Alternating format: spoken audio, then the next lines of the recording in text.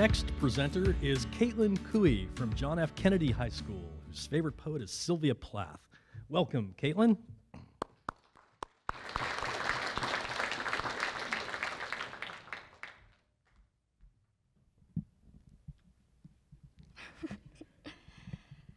Hello, I will be reciting Blackberrying by Sylvia Plath.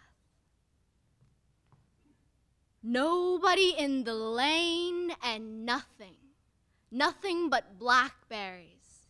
Blackberries on either side, though on the right mainly. A blackberry alley going down in hooks and a sea somewhere at the end of it, heaving. Blackberries big as the ball of my thumb and as dumb as eyes, ebon in the hedges, with blue head juices. These they squander on my fingers. I had not asked for such a blood sisterhood. They must love me. They accommodate themselves to my milk bottle, flattening their sides.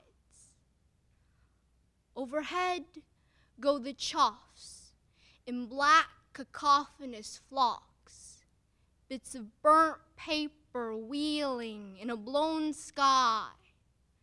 Theirs is the only voice, protesting, protesting.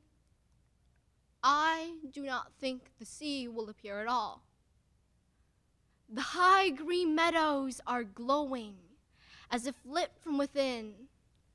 I come to one bush of berries so ripe, it is a bush of flies, hanging their blue-green bellies and their wing panes in a Chinese screen.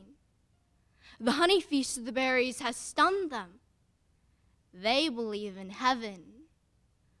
One more hook, and the berries and bushes end. The only thing now to come is the sea. From between two hills, a sudden wind funnels at me, slapping its phantom laundry in my face. These hills are too green and sweet to have tasted salt. I follow the sheep path between them. A last hook brings me to the hill's northern face, and the face is orange rock that looks out on nothing. Nothing but a great space of white and pewter lights and a din like silversmiths beating and beating at an intractable metal. Thank you.